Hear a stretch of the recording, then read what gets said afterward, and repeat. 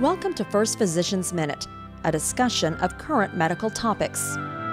Doctors at the ETMC Orthopedic Institute are using a new method for hip replacement surgery.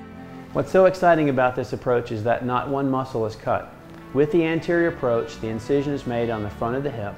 By accessing the hip from the front, we're able to separate the muscles, going between them rather than cutting a single one.